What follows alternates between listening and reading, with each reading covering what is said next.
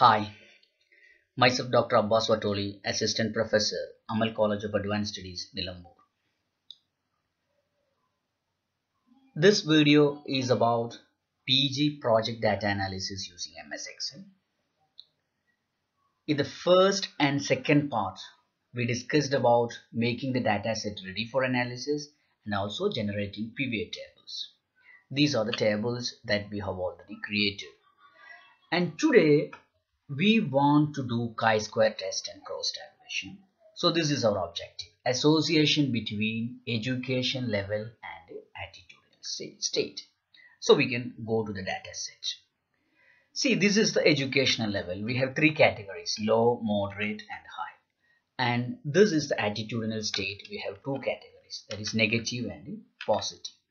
So actually, when you have two categorical variables and you want to study the association between these two categorical variables, you have to use the chi-square test. So first of all, we need a contingency table for these two variables. For this purpose, you have to go to the Insert tab and take pivot tables. Then select the data range, the complete data you select. Actually, in the previous videos, I have used a data set with the 30 samples. In this case, I have increased the sample size from 30 to 100. It is just because for doing a chi-square test, we need minimum 5 frequencies in each cell. So, here I want to take the education level and attitudinal state. First of all, you have to decide which one is dependent and which one is independent. Here, attitude is the dependent variable and education is the independent variable. Otherwise, we can say attitude depends on education. So, drag the independent variable to the row label and drag the dependent variable to the column label as well as to the values. Now, your contingency table is ready. Actually, when we present more than one variable in a table, we call it as contingency table, or it is also known as the cross-tabulation. So I am making it in the proper order because it is presently it is high, low, moderate, etc. So just drag the moderate to above, so we will get it in the proper order. Similarly, the positive also I am taking it to the first. So the table is ready. I just renaming the column heading as education / attitude.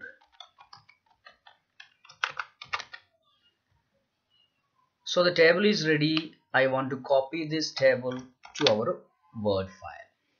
So this is the Word file.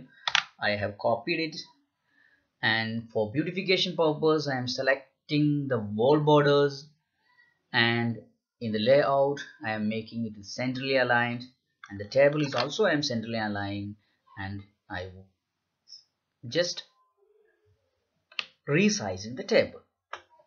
So this table is ready, and now I am adding a caption for this using insert caption. So just like I told you, if it is in the 5th chapter, you have to select the table 5, then you have to give it a name. So I am giving a name that is educational level and attitudinal state, cross-tabulation. So that is ready. Now go back to the data set. For doing chi-square test, actually you have to copy this table from here and paste it in a new Excel worksheet as values. So this is our table.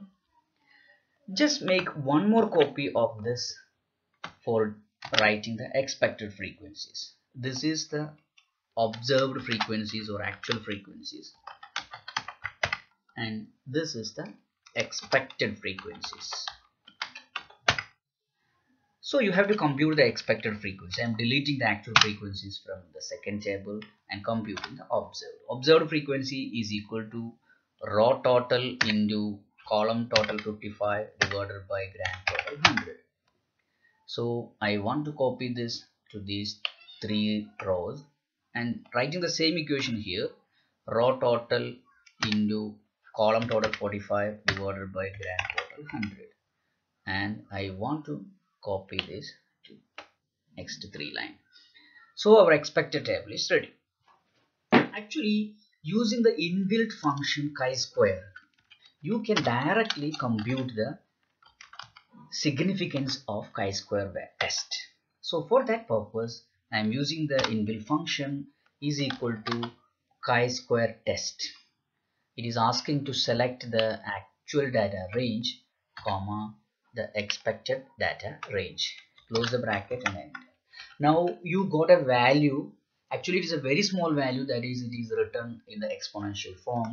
To see the exact value, I am copying it and pasting it here as values and trying to double click. So this value is 0.00003. So it means that if this p-value is less than 0.05, this test is significant. Otherwise, it means that there is significant association between education and attitude. That means the null hypothesis is rejected in this case. So this is the simple way of doing chi-square test in Excel. But if you want to see the chi-square value, you have to do it manually using the equation. Let's see. Writing the chi-square equation here. This is chi-square test is equal to sigma observed minus expected whole square divided by expected. So this is our observed frequencies and this is our expected frequencies, and I'm writing it as O and E. We want to calculate O minus E. So O minus E is equal to O minus E.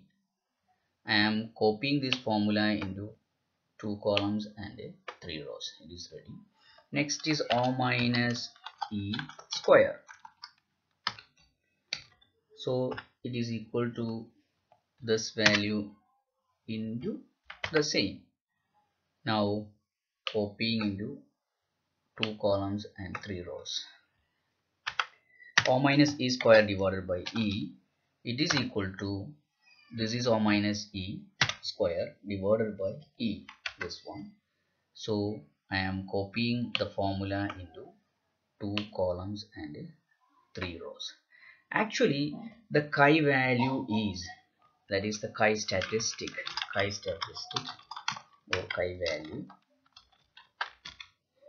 is the sum of these values. So I am using the auto sum function and selecting all these 6 values and enter.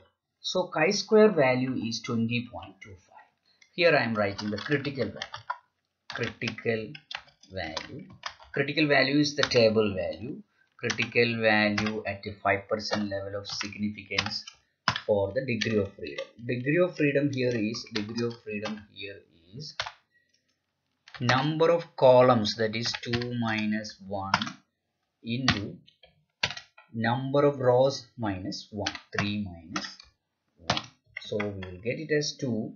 So that value from the table is 5.9.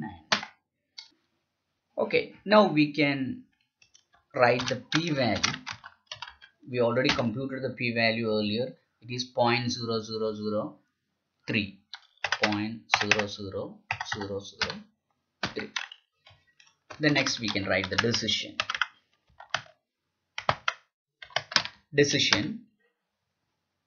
Reject null hypothesis.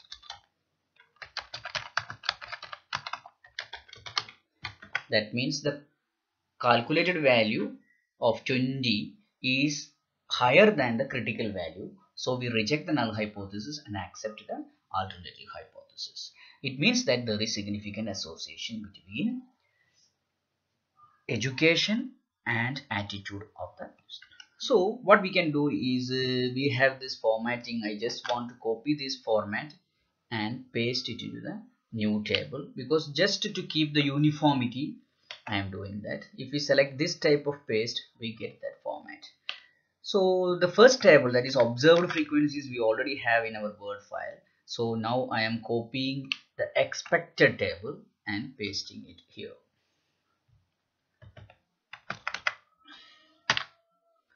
and making all the formatting just like we did earlier, central alignment, and also we can resize it.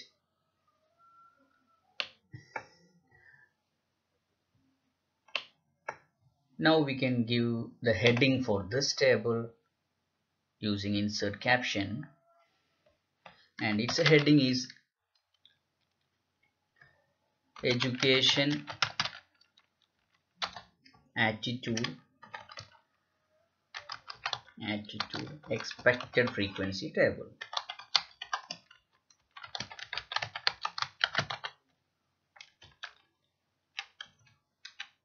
Education and attitude expected frequency table. Okay, its heading is okay. Actually, in order to do the chi-square test, we will be starting with a null hypothesis, that is H naught is equal to H naught. There is no association between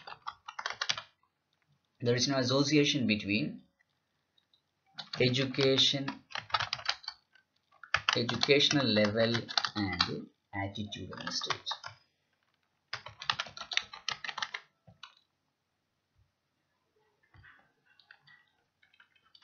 Here we can give another heading, that is result of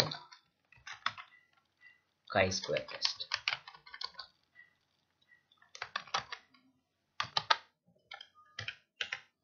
Result of chi-square test for independence.